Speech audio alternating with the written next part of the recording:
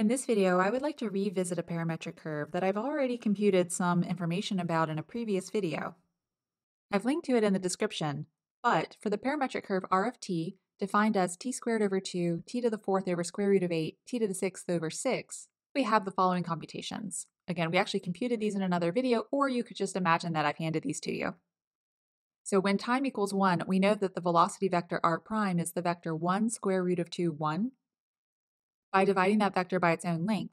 Or in other words, by dividing the velocity by the speed, we arrive at the unit tangent vector when time equals 1, and that was the vector 1/2 times 1 square root of 2, 1. So the speed of this curve was 2. We found an expression for the derivative of the unit tangent vector, and when time equals 1, that vector is -1, 0, 1, which means the unit normal vector, that vector divided by its own length, is 1 divided by the square root of 2 times -1, 0, 1. In the other video, what we did was we crossed t and n at this point to find the vector b, and with b, we wrote down an equation of the osculating plane. What I would like to do in this video as a sequel is look at the osculating circle. The osculating circle can be described in terms of these pieces. So with this information, we can find the radius of the osculating circle and its center, and then we will write down a parametric description for it. I will give you a broad view of that parametric description. So I will tell you what the formula is in general for a parametric curve. We'll find it for this particular curve. Then what I would like to do is take you through an animation showing what's going on with this situation so that you can visualize these components. All right, let's start finding these components. So first, let's find the radius r. That's 1 divided by the curvature. I don't have the curvature written down here, but it's the length of t hat prime divided by the speed. So if we take 1 over that, what we can say is it's the speed, the length of r prime. How about at the moment 1, because that's where we're doing our computation, divided by the length of t hat at 1, t hat prime rather. All right, so the speed of our curve, or the length of the velocity vector, is 2. The length of t hat prime when time is 1 is square root of 2. 2 divided by the square root of 2 is square root of 2. To find the center, which I'm going to denote as the vector little c, what we need to do is start at the point on the curve, so that's r of 1 itself, and then travel the length of the radius along the direction of the normal vector. So that normal vector n hat points in the direction of the radius. So from the point on the curve, we go in that direction, the length of the radius. That takes us to the center. So let's see, r of 1 itself is going to be 1/2. 1 over the square root of 8, that's kind of a funny thing to keep writing. How about I do 1 over 2 square root of 2, and then 1 over 6, plus the radius we said was square root of 2, and then the normal vector actually has this factor of 1 over square root of 2, so that will cancel out. That's nice. And then we have -1, 0, 1. All right, I think I can put this all on this page. So we have 1/2 plus, again, the square root of 2 and the 1 over square root of 2 is canceled out. So let's go ahead and do that. 1/2 minus 1 is -1/2. And then we have 1 over 2 root 2 plus 0. So that's 1 over 2 root 2. And then 1/6 plus 1 is like 1/6 plus 6/6. So that's 7 over 6. All right, we have the radius in the center. Now we want to write down a parametric description that will trace out this osculating circle. Let's give ourselves some more room. So I'm going to take the information we have so far. That's all the information at the top together with the radius and center. And now I think this is enough room to write down the osculating circle. Okay, so here's the general expression for how to parametrize an osculating circle. I'm going to call this r sub c just because I already named the original curve r, and then I almost wrote t for the parameter, but that was the original parameter, so let me call this theta. Okay, so the name of the circle is r sub c, and I'm going to describe it in terms of theta. Theta is a good choice here because it's really like the angle as we travel around this circle. So this is going to sweep out the circle. What we do is we start at the center, and we add to that the radius r times cosine of theta times the unit tangent vector, plus the radius times sine of theta times the unit normal vector. We want to go once around this circle, so the domain for the parameter theta will go from 0 to 2 pi. Okay, theta is the parameter for our circle. C is a constant vector. For us, that will be this vector -1/2, 1 over 2 root 2, 7 over 6. R is a constant number.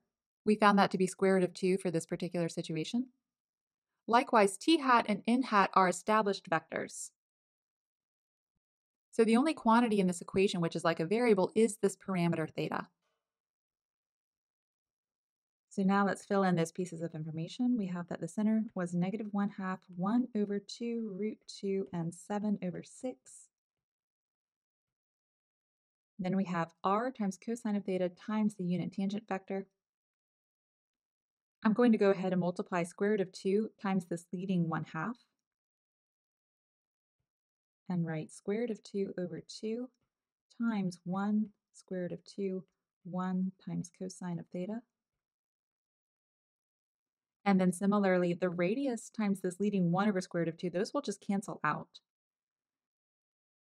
So r times n hat is just going to be the vector -1, 0, 1. So the final piece of this will be the vector -1, 0, 1 times sine of theta. Okay, let's put it all together. The x-coordinate for our parametric description is -1/2 plus square root of 2 over 2 cosine of theta minus sine of theta.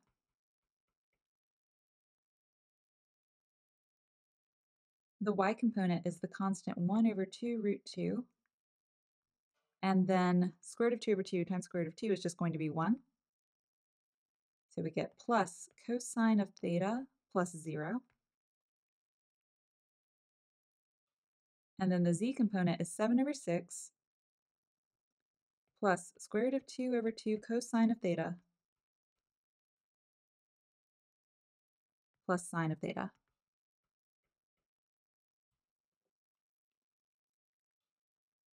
Let me switch over to a movie now where we will see the unit tangent and normal vectors. I'll also put the binormal vector there. We will identify the osculating plane, and then we'll have the radius, center, and osculating circle. After the movie, what I'm going to do is show you why this formula is what it is. So we'll justify the form of this expression.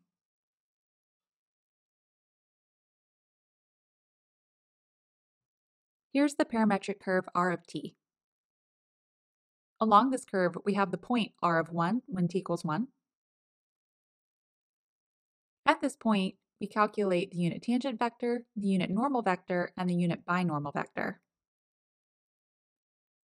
The unit tangent and normal vectors both live in the osculating plane, so the unit binormal vector is orthogonal to this plane. In this particular graphic, because it's a three-dimensional picture on a flat screen, it's a little bit misleading, but I will rotate it at the end so that you can really see the geometry. The normal vector points us along the radius of the osculating circle. The radius can be longer or shorter. For this particular example, it's longer. So we go along the unit normal vector until we get to this point. This is going to be the center of the osculating circle. This is the circle which is most tangent to the curve when t equals 1. Okay, just to give you a couple different perspectives for this three-dimensional graphic, let me rotate it around. Here you can really see that t and n live in the plane, but the unit binormal is perpendicular to the plane. And then if I can point B straight at us, then you'll be able to see t and n are both unit vectors and they are also perpendicular to each other. Okay, so I think that's about what I would like to see. Okay, let me just rotate it a little bit more. Right there, you can really see that t, n, and b are mutually perpendicular to each other. T and n live in the osculating plane, but b is orthogonal to it. And then our osculating circle is the circle which is most tangent to that curve at that point.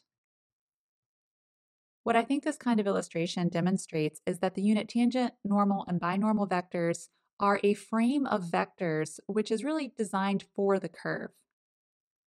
So the way that they are situated in space is based on the geometry of this curve. Let's wrap up this lesson with a look at why this formula for the osculating circle is what it is. Instead of deriving this formula from scratch, what I would like to do is show you that it must be this way. So we'll start with this and verify that this does describe the osculating circle. So in this picture of XYZ space, I've indicated the center of the circle here. Remember, that's a constant vector. Let's come up with conditions that would indicate that for some value of the parameter theta, r sub c of theta, which should be a point on our osculating circle, does indeed live on the osculating circle like I've sketched here. There are two conditions that we want to check. The first is that this point is on the osculating plane. And the second is that within the plane, it's on the circle. So here's how I would like to approach this argument. Let's work with this equation by subtracting that constant center over to the left-hand side. We can call this left-hand side, how about just the vector u? Through vector subtraction, we see that u can be pictured on this diagram like this. So that c plus u is the vector r sub c. This vector r sub c must be the position vector for a point on the plane if this radial vector u is orthogonal to the binormal vector b hat, because that vector is orthogonal to the plane. So the vector b hat should be perpendicular to u. If r sub c fell short of the plane, so if we ended our vector here where I'm indicating, then u would form an obtuse angle with the vector b that I just sketched, and if it went beyond the plane, then the angle would be acute. Okay, so that will be our test to determine if this points to a vector which lives on the osculating plane. And then from this graphic, you can deduce what the other condition needs to be, and that is that the length of u should be the length of the radius. We will check two conditions: that u dot b is 0, and that the length of u is r, the radius of the osculating circle. To check the first condition, let's take u and dot it with the binormal vector. Let's replace u with this right-hand side. R cosine of theta, I'll just write plain old t, plus r sine of theta times n, all of that dotted with the unit binormal vector. So for the example that we were looking at, each of these vectors is being evaluated at the moment when the parameter is 1, but we'll just write t, n, and b. We can distribute that dot product and get r cosine of theta t dot b plus r sine of theta n dot b, and then realize that each of these dot products is 0 because t, n, and b are all mutually orthogonal. So we have passed the first test. For the second test, what we can say is that the length of u squared is the dot product of u with itself. Substituting in the right-hand side, we can say that's r cosine theta t plus r sine theta n dotted with itself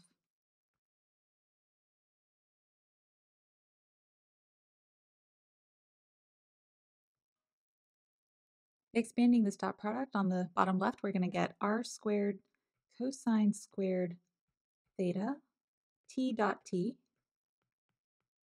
plus 2 copies of r squared cosine theta sine theta t dot n plus r squared sine squared n dot n. Okay, and again, we're working with an orthonormal set of vectors, so vectors which are all unit length, which means t dot t is 1, as is n dot n, and then which are mutually perpendicular so that t dot n is 0. Recognizing that, we now have r squared cosine squared theta plus 0 plus r squared sine squared theta, which overall tells us that the square of the length of u is r squared. Therefore, the length of u is r. Verifying our second condition, and now we're done. I hope you enjoyed seeing this geometric reasoning behind the equation of the osculating circle. Thank you for your attention.